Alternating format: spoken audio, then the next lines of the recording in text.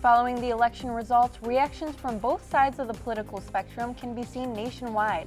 But how are the political parties reacting here on campus? We have the details. Presidential-elect Joe Biden released the names of his coronavirus task force members today. Who's involved and what's to come? One company's data shows that its COVID-19 vaccine is more than 90% effective. When the vaccine could be released and how it would reach the public. And Kent State officials are urging students to get tested before going home for the holidays. Information about the next mass testing event only on TV2 News.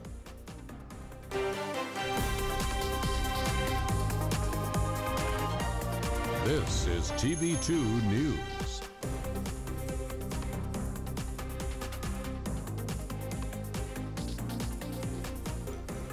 Good Monday evening, Portage County. It was a busy weekend and we have everything you need to know regarding the presidential election. So that's where we'll begin. I'm Jenna Borthwick. And I'm Nadine Battah.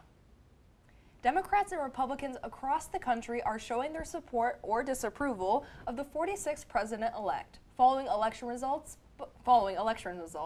But what is the reception like here on campus? Our own Chris Abreu got in touch with Kent State's Republican and Democratic student organizations to find out. Hi, Chris. That's right, guys. The election results had a difference in reception throughout the country, with some feeling relieved with President-elect Joe Biden's apparent victory, and others calling for recounts due to alleged voter fraud. Either way, it was made clear that all this election talk isn't going anywhere anytime soon. President-elect Joe Biden's apparent victory in the 2020 presidential election caused a widespread reaction throughout the country after the announcement. Here on campus, President of the Kent State Democrats Tyler Gardner helped me get an inside look on their response to the results, showing a more relieved feeling, while Vice President of the Kent State Republican Seth Koellner is not so convinced.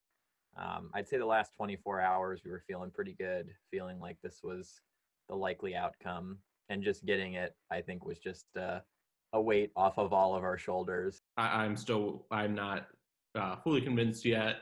I'm still waiting to hear what goes on once the votes are ratified and everything. And I think that's important for all Americans to do, is to keep watching that and not necessarily jump to that conclusion. Gardner continued to express dismay towards the Republican reaction to Joe Biden's apparent victory nationwide, while also commending the Kent State Republicans for releasing what he called an appropriate statement. I mean, I think it's been disheartening broadly. It's not across the board. I know our friends at the College Republicans put out a statement recently saying they congratulate Joe Biden for appearing to be the winner. There has been much talk of a potential recount in certain states over the past couple of days. Both Gardner and Koellner agree that the phenomena surrounding this election is far from over. Recounts are not typically very fruitful. We all knew that Trump losing wasn't the end of this phenomena, that there's still work to go. Well, I know that there was already a request for a recount in Wisconsin. I don't think this election is going to be officially decided until early December. Both Gardner and Koellner are certain that you will see the election in the news for a while longer, which includes Joe Biden and Kamala Harris's address to the American people last Saturday, right, Jenna? That's right, Chris. President-elect Joe Biden and Vice President-elect Kamala Harris addressed Americans following their election win. The two spoke to millions of Americans across the country and thousands in attendance outside of the Chase Center in Wilmington, Delaware. CNN's Daryl Forges has more on their message to the nation. Celebrations continued across the country into the early hours Sunday morning as thousands of people hit the streets following the news that Joe Biden had become the president-elect. I sought this office to restore the soul of America, to rebuild the backbone of this nation, the middle class, and to make America respected around the world again. Vice President-elect Kamala Harris also spoke to the large crowd in Wilmington, Delaware, acknowledging her role as the first woman to be elected to that position. What a testament it is to Joe's character that he had the audacity to break one of the most substantial barriers that exists in our country and select a woman as his vice president. As world leaders offered their congratulations and support, President Donald Trump, for his part, has still not conceded. Trump and his most ardent supporters continue to claim election fraud, even though there has been no evidence. We are calling bluff on the Biden win. We don't really believe that he won fairly. While a few counties have reported technology glitches and the need to rescan some votes, only minor changes were reported. While Biden was addressing the nation as the 46th president-elect, the Trump campaign says the race is far from over. President Trump is reportedly continuing to push his attorneys to pursue legal challenges that would delay formal certifications of the results. Sources close to President Trump say that he's being urged by his son-in-law, Jared Kushner, attorney Rudy Giuliani, and campaign advisor Jason Miller to hold rallies throughout the U.S. pushing for recounts of votes. This comes a day after Kushner reportedly approached the president about conceding. In a tweet this afternoon, President Trump announced he has fired Secretary of Defense Mark Esper. Trump posted that Esper was terminated, but thanked him for his service. A senior defense official said Esper prepared a resignation letter a few weeks ago amid mounting tensions. According to the president, Christopher Miller will take over the role in an acting capacity. Miller most recently served as the director of the National Counterterrorism Center. President-elect Joe Biden announced the members of his coronavirus task force today. The task force will be co-chaired by former Surgeon General Vivek Murthy, former Food and Drug Administration Commissioner David Kessler, and Dr. Marcella Nunes-Smith of Yale University. The group will consult with state and local leaders to help steer the federal response to COVID-19 once Biden takes office. According to data by Johns Hopkins University, the U.S. reported its third straight record spike in daily new coronavirus cases on the day Biden was declared president-elect. 90% is a game changer. 90%, now you are hoping to have a tool in your war against this pandemic that could be significantly effective. That was Pfizer CEO Albert Bourla speaking after the company announced early data shows its COVID-19 vaccine is more than 90% effective. Pfizer said in a news release it anticipates seeking emergency use authorization from the U.S. Food and Drug Administration by the third week of November. The company says it expects to have more than 1 billion doses manufactured next year, and it would be free to Americans.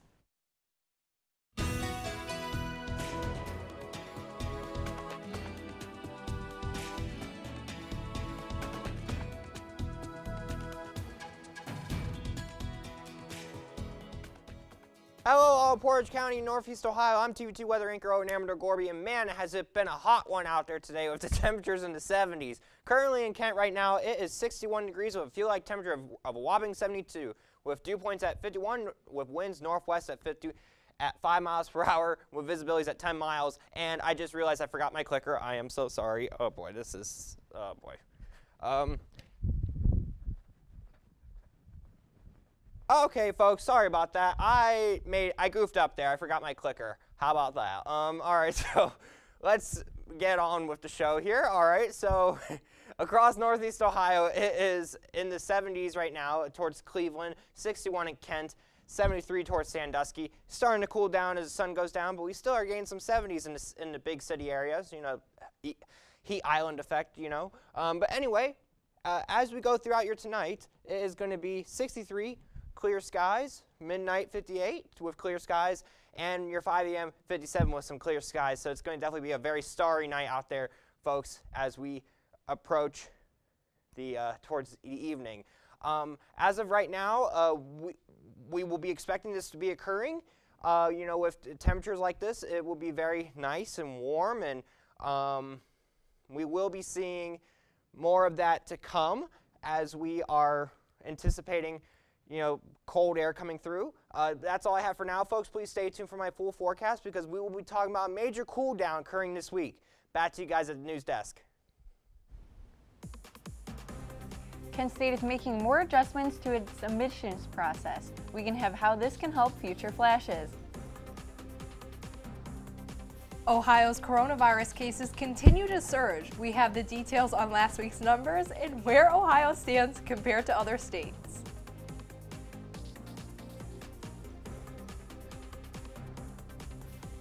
Longtime host of Jeopardy, Alex Trebek, passed away yesterday after a battle with cancer. How his family and fans across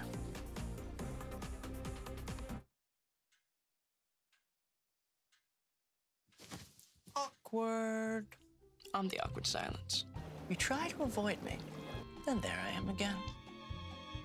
But an awkward silence can be a great thing, like Kelly here is about to demonstrate. You haven't really been yourself lately. Are you okay? Find out how you can help a friend with their mental health at seizetheawkward.org. I don't remember how it started. Go to that. Our back and forth. It always came back. Dad! You probably don't remember what you told me, That was perfect. but I heard every word.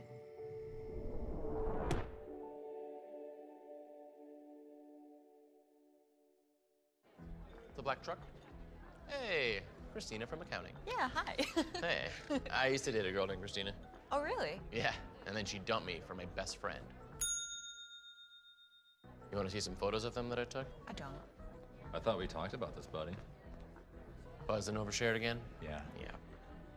I'm gonna call a car. That's a smart idea. So yeah, I know, that's why I did it. Hey, you're gonna get back to the top of the mountain. Does that mean I'm gonna get back with Christina? No. Oh. No. Welcome back. Kent State is waiving application fees from now until December 1st. The university has already made other changes to the admissions process, such as waiving ACT and SAT test requirements. The university says it's using a more holistic approach to determine student admissions. Additionally, all applicants are automatically considered for merit-based scholarships. For more information, visit KSU admissions at kent.edu/admissions. Sticking on campus, many students living in residence halls were quarantined at one point during this semester, making for a tough transition for resident assistants. Our reporter Grace Hare spoke with 2 RAs about their time during COVID-19. The email they sent to me and the residents was that there would be a Zoom meeting where they would discuss with us all of the things that would happen. They would answer any questions. We got a notice saying that our floor would be under quarantine for the next 2 weeks. So within a few hours, a lot of the people just packed up and went home. Students in Fletcher were encouraged to get tested for COVID and email the school if returning to home. Before I left and when I got back, there was still food piled up that I had to go and throw away myself. You know, most of the experience is the same across quarantine and isolation. Students utilized residence hall scrutinies and any emails given to them to stay in touch on what to do during quarantine. I wish I had known that residents were able to free after isolation. So when it came to like the floor being on quarantine, they were clear. But when it came to stuff like people coming from isolation, it was not as clear and they weren't as informative with us. Most of the people, when they found out our floor was under quarantine, they just all went home. And everyone was pretty obedient of the quarantine itself. I mean, a lot of us hung out with each other on the floor just because we're all thinking, you know, we're all under quarantine together. I remember the day they sent out the email that our floor would be quarantining and that there would be more information to follow, I kind of asked sent the group meeting, everyone peek your heads out the door, and I kind of shouted down the hallway, like telling everyone this is serious, this is not a joke. For more information on Kent State's response to COVID-19, please visit the KSU webpage. I'm Grace Hare reporting for TV2 News. And all across the country, there have been people taking it to the streets to celebrate and protest the outcome of the election. Thousands of people rallying for Biden's monumental win, and Trump's ongoing claims that the election was rigged have sent people to mass gather in large cities. But doctors say no matter how you feel about the outcome, these gatherings on both sides are extremely dangerous. These crowds are seen as the country breaks coronavirus case records as we are at our highest case count since the start of the pandemic. And the U.S. has surpassed yet another milestone. The total number of cases since the pandemic began has gone over 10 million. That's according to Johns Hopkins University, which posted the numbers this afternoon. The U.S. has more cases than any other nation in the world, and it is spreading faster than ever. COVID-19 has claimed more than 237,000 lives in the U.S. COVID-19 cases in Ohio rose by 4,706 to 254,974 cases. Death rose by 7 and hospitalizations rose by 154 to over 20,000. Governor Mike DeWine and health officials addressed the record numbers of COVID-19 hospitalizations in the press briefing today, reinforcing the public to wear masks and practice social distancing.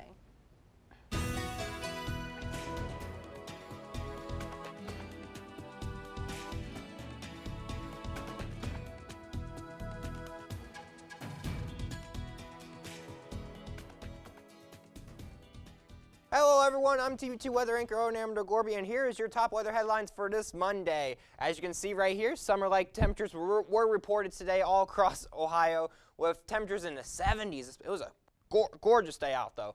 Cold front will be returning this week, this upcoming Wednesday, bringing rain and cooler temperatures in the 50s and 60s.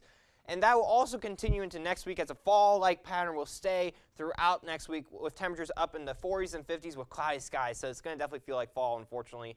But today definitely wasn't like fall. It was like in the 70s. So across our state, we are starting to go down into our fall temperatures again as the sun's going down. 58 in Akron, 53 in Columbus, 50 in Cincinnati, 59 in Lima still. So as you can tell, it is definitely starting to cool again. And it's no longer going to start feeling like summer, unfortunately. But of course, across our area radar, nothing's been going on. Winds going up towards the north, but nothing crazy going on at all, except for out towards our west. But I mean, obviously can't see that here. But yeah, nothing really exciting to report today, which is good. However, that will change this upcoming week. As we look over here towards your Wednesday, a cold front will be approaching from Canada, bringing in some rain and some really yucky weather, unfortunately. But it's that time of year, so that's what's going to go down. But as you can see towards your hourly forecast here is your 6 a.m. we will be at clear skies, 56. But for your noon time, we will get up into 70 degrees. But towards 6 o'clock p.m. we will be going back down to 68 with clear skies. And your 7-day outlook is going to be a very nice. It's going to be a very nice Tuesday, but then towards Wednesday as that cold front comes through, it's going to bring those rain showers and that fall-like pattern, and that's going to continue. But we will be experiencing some sunny skies towards your Thursday, but then we will experience clouds in the 50s for your weekend, Saturday and Sunday. Towards your Sunday, it will also start to rain, unfortunately, and that may even continue with the 50s. That's all I have for you guys. Please stay warm out there as those pumpkin spice latte temperatures will be making a huge comeback this week. Enjoy this warm weather while you still can. Back to you guys at the news desk. Thanks, Odin. Longtime host of Jeopardy, Alex Trebek, passed away yesterday at age 80. This comes after the host announced in March 2019 that he had been diagnosed with stage 4 pancreatic cancer. The death was confirmed by show producers, and that episode of the show he hosted would air through December 25th. No plans have been made as of now for a replacement. The host drew legions of fans to rally him as he hosted for a record-setting 37 years. As a man, you know, he was an amazing dad, and he loved Gene so much that it was inspirational. So what I told him was I wanted to thank him for showing me how to be a better man at work, and even more importantly, a better man with my family and my wife. He was really that great.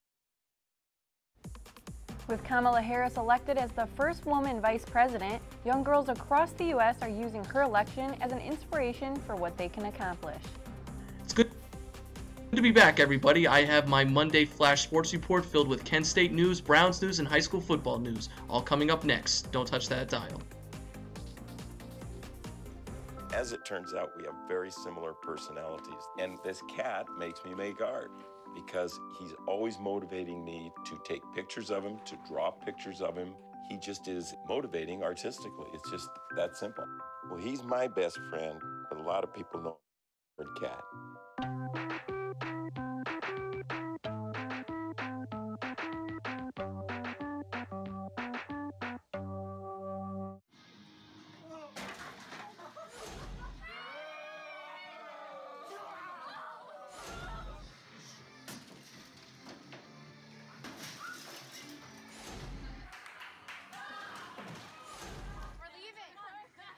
Most party fouls are pretty dumb.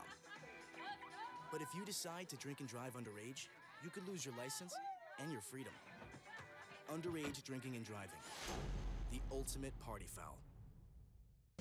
And now, your TV2 Sports Report.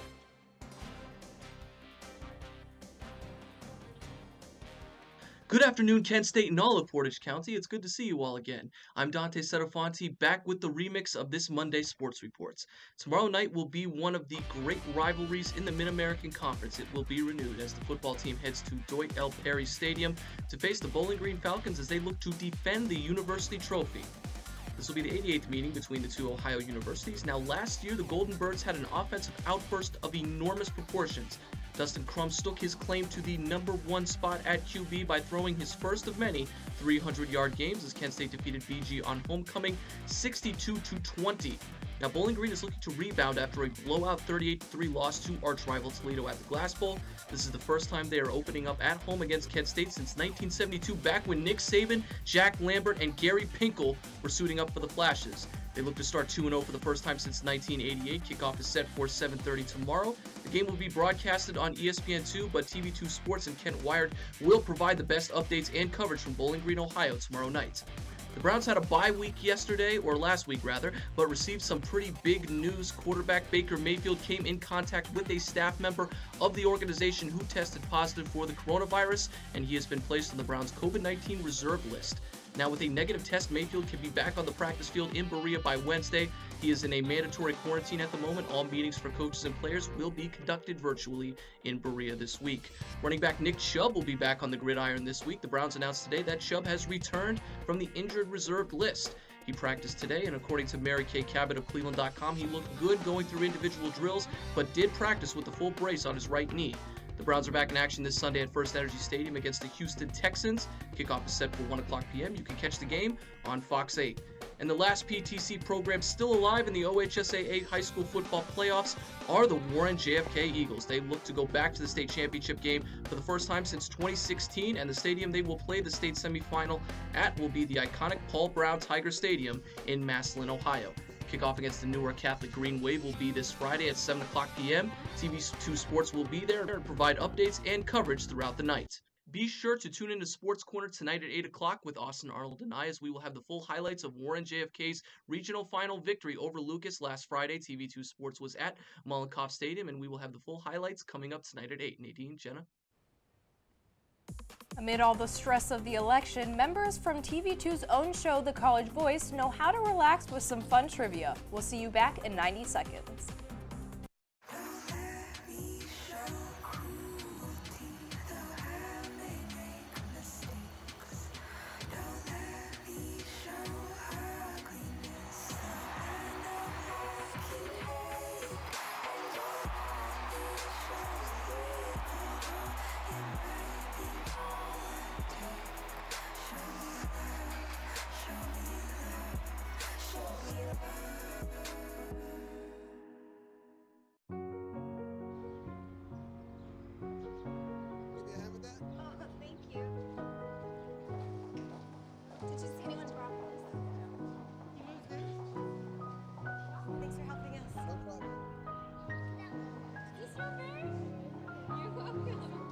We'd do anything for kids. Yet 1 in 6 children in the U.S. struggle with hunger. Help end childhood hunger near you. Learn how at feedingamerica.org. It's a big responsibility. Oh, it's huge. I know, it's huge. And the salary. Oh my god, yes. Right? I mean, like, I was about to move in with my parents, and right before, yeah, so this saved me. I really believe in you, you know? Thank you. It's nice to hear that from someone. These are cool. Did you, what did you?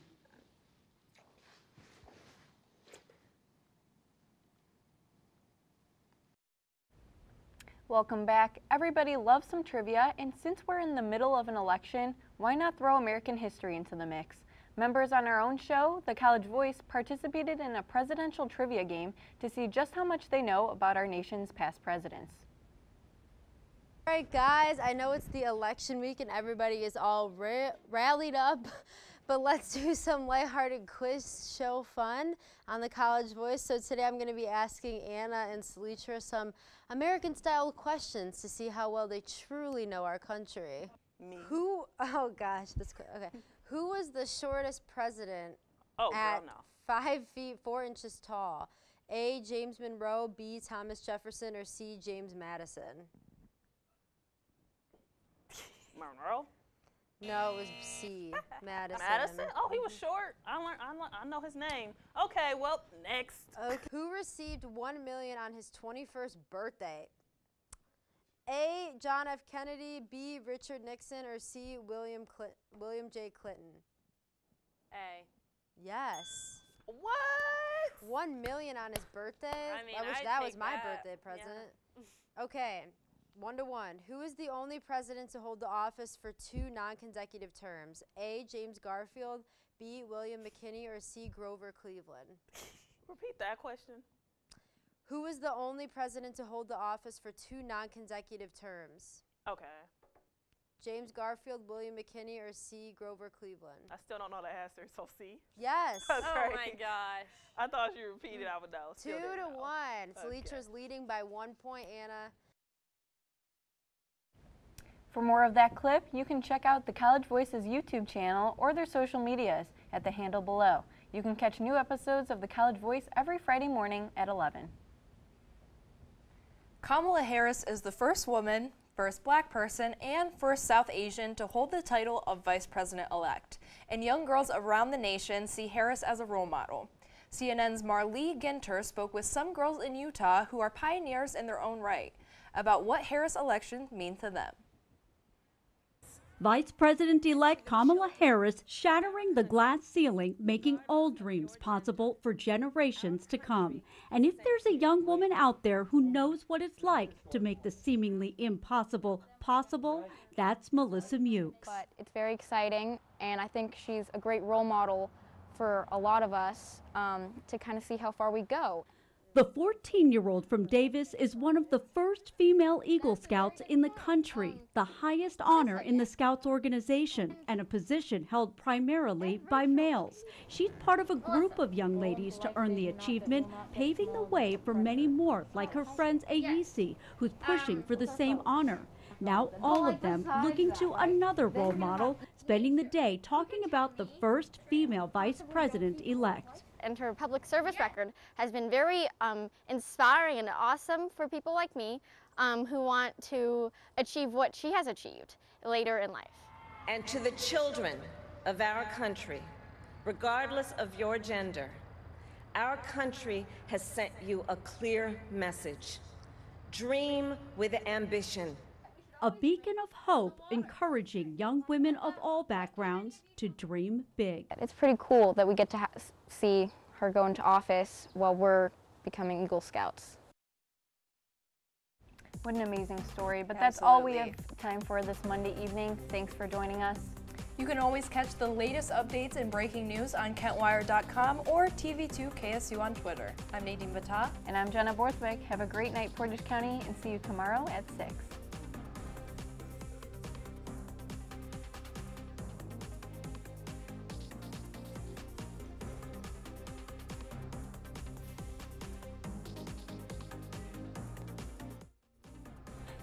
Put the keys down, Kevin. But I'm gonna drive home. There are several warning signs present that you shouldn't be driving. My text to emoji ratio has gotten a little out of hand. A little? Yep, I'm definitely gonna call a ride home.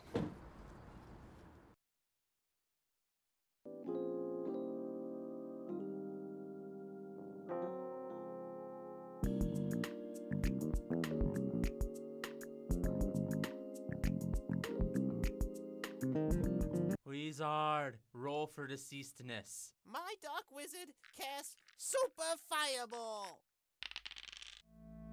The wizard has only rolled an 8.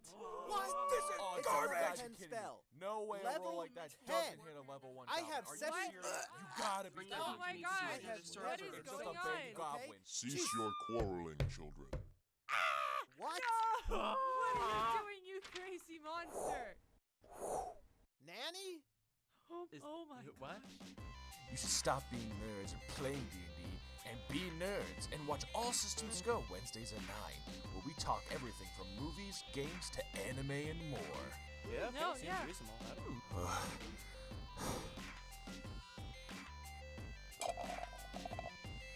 Go watch All Systems Go.